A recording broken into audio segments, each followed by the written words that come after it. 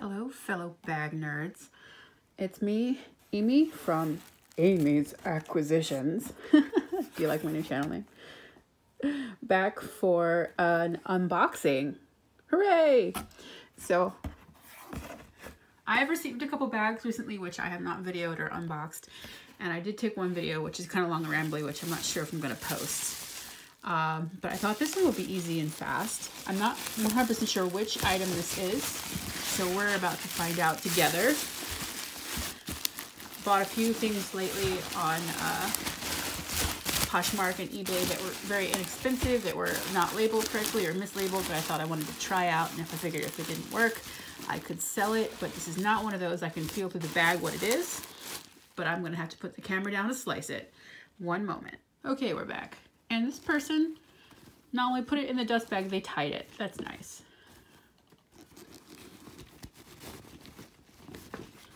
Yeah. Check this bad boy out. If you're not using your feet during a one-handed unboxing, you're just not living. This is a mini Barlow in Calypso.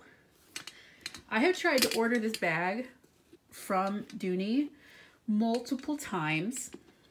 You know the thing where you do a pre-order and then they cancel it and you get a discount and then you order something else and it's a pre-order also, and then you wait 2 months and then they cancel that and they don't give you a discount the second time, or at least they didn't for me, and I'm just like, God damn it. I cannot bring myself to pay full price for a mini Barlow. They're up there. But I wanted this color, so I was just waiting for an opportunity, and it came up on Poshmark, and I saw it very quickly and made an offer, and the person accepted, and I got it for something like $50 or $60 less even than the discounted price from my 30% off we screwed up your order discount on Dooney.com. So I'm very pleased with this because I've been using my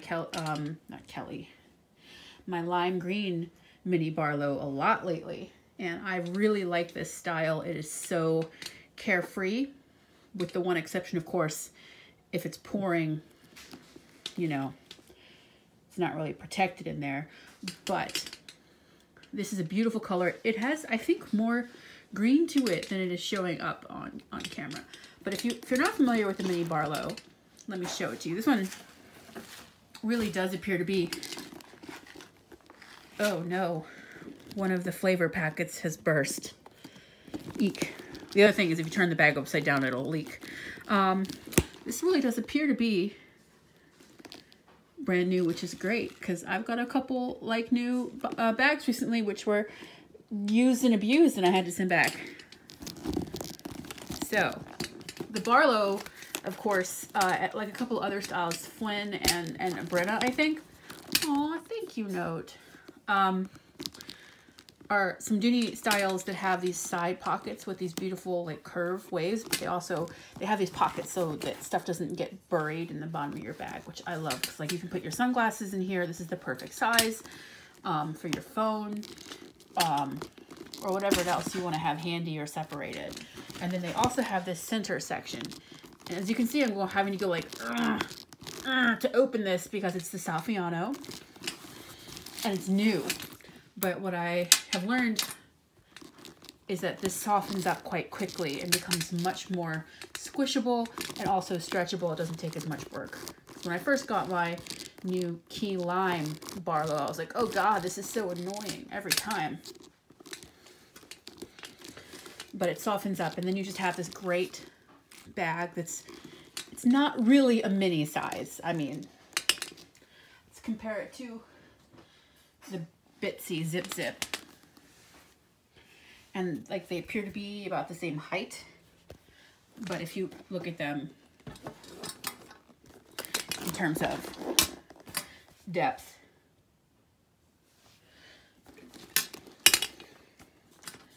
they're not remotely the same. I also picked this guy up. I don't know. I never really feel comfortable calling a bag a her. I feel like things are masculine or neuter. This guy to me is not gendered, although I know everybody will tell me guy is gendered, and that's a lie. But anyway, I got this double pocket Outback for cheap. And I just couldn't see that anyone was going to buy it and appreciate it. So I bought it and cleaned it. It was kind of dirty. I conditioned and cleaned it. I love the Cadillac leather care product so much better than Apple, by the way. And stuffed it and photographed it, and it's on eBay right now. The pebble grain Bristol that I sold, I bought it for $50 because it was missing the tassels and the strap didn't match. And the person didn't know what they were doing, I guess. But I sold it for $200, so I was like, yes, that's awesome. So I'm hoping that this one goes for a nice amount too. I'm sure it'll be a profit. I did not pay much, but look how clean it is. It's so clean. It's just not the bag for me, if you know what I mean. It's just not my style.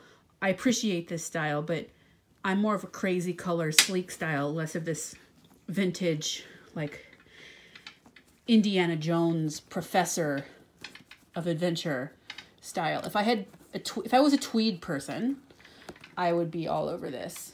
Oh, these are hard to do with one finger. My delicate finger joints try to slide out of socket, so I'm gonna stop that. But look how good this is. Like, this is brass. Like, it's real brass. It's cold. It's heavy. I think it's solid. And look how in what good shape it's in. Definitely one that was not as in good shape, but was black and not navy. Sold for $200 on eBay recently. So we shall see if I make a profit off this one and use it to offset my bag habit.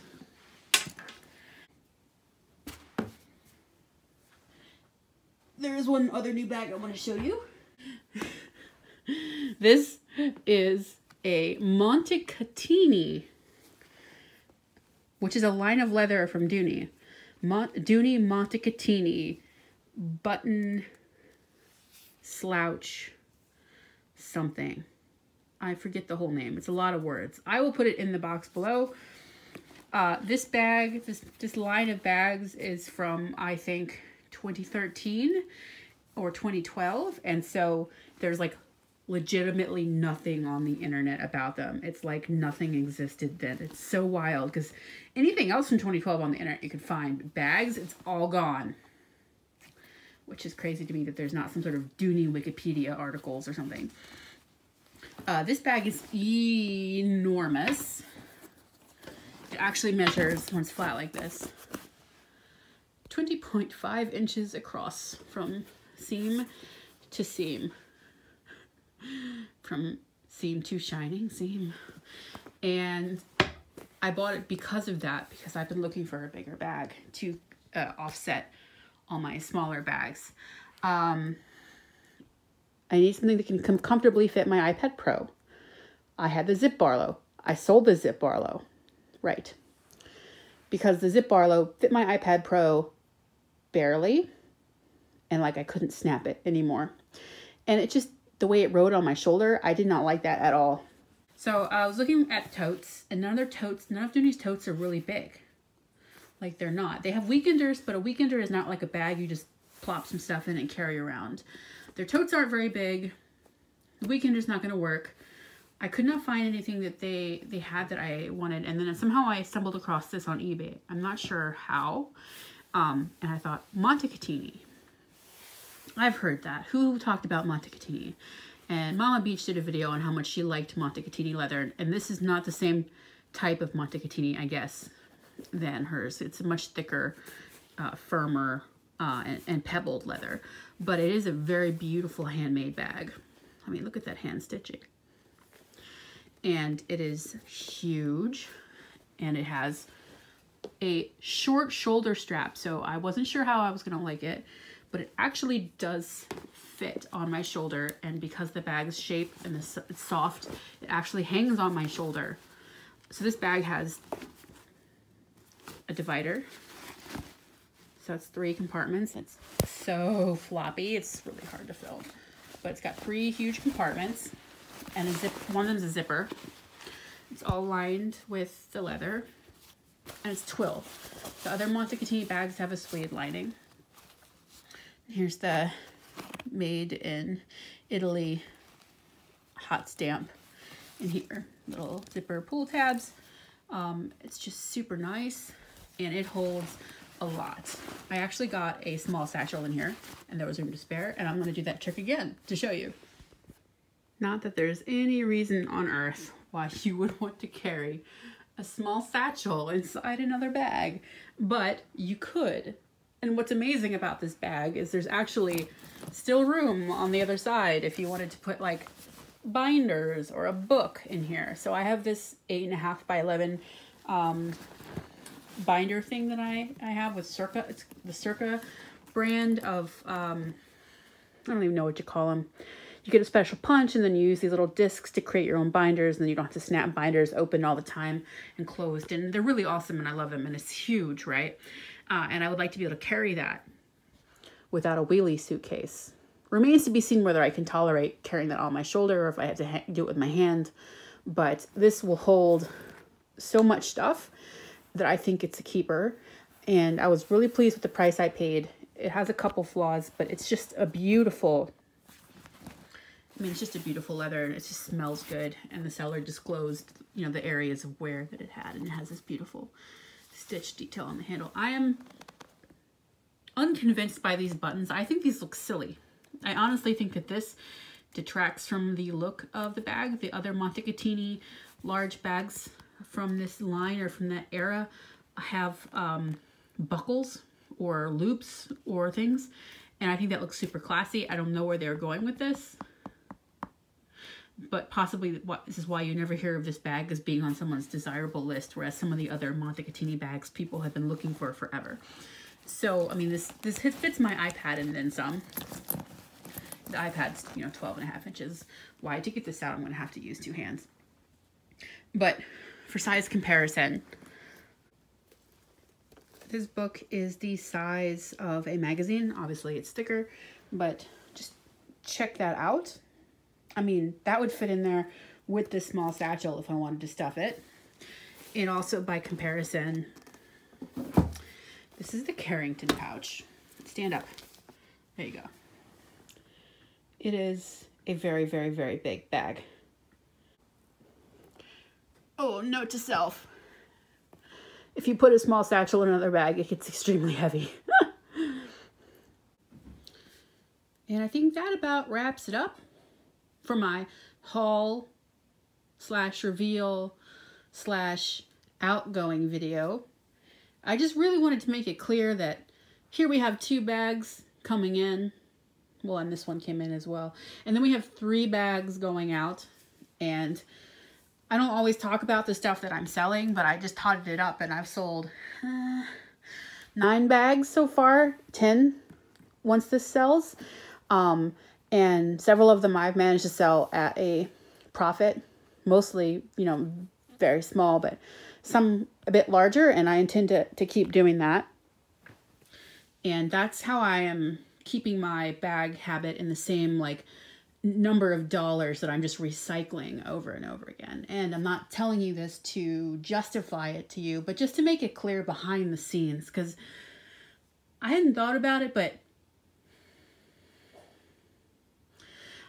if you do just watch haul videos and they don't talk about where the money's coming from, it's like, well, how do they have so much money? Or like, what do they do with all those bags or things like that? And maybe we just don't think about, well, we sold the bag and now we just don't think about it anymore. So we don't think about mentioning it, as I haven't really mentioned it before, except I'm going to sell this or that. But I've sold a bunch already, and I bought more, but that I can then turn around and sell because I get them at a really good price. So if you want to have a crazy bag habit, that's probably the discipline to learn, is to find the deals and then sell them when you're done with them, or to sell other stuff. Today, I just watched a couple items go through live auction at a local auction house where we consigned some chairs, vintage chairs and things. And they were items that worked in our old office, but we have no place for it, our new place. And so I was very pleased that they made double what I bought them for, because I've been doing this buy cheap, sell high thing for some time. And that's how I'm just keeping it all even. revenue neutral, as they say in the business world. And I just wanted to reveal that because I don't think I've focused on it enough. And I think, it would be better if we all talked about where the money comes from to a degree, because otherwise it just looks like the most rampant consumerism in the world. But I don't think that's how any of us really live. But if you watch the videos, it sure seems that way. So that's a little insight into my finances. I don't know if that's helpful, but I would love to hear your thoughts on it, or like if you have strategies for your bag money or managing your bag collection. I would love to know what it is. Hit me up in the comments, and if you enjoyed this and are interested in more bag videos, please subscribe, and don't forget to hit the like button, because apparently I'm a like whore like literally everyone else on this place. Till next time. Bid more. $6.50. Go on. Yes. More. Bid again.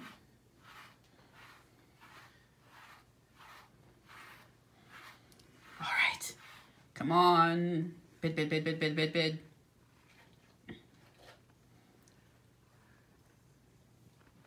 What's happening? There we go. $4.25. I paid $200. $4.50. $4.75. Go. Go, go, go. Yes. Keep going. Yes. Give me money. Mama wants a profit. Yes. 800. Go on, 800. Come on, come on, come on, 800. Come on. Do it. You know you want it. Okay.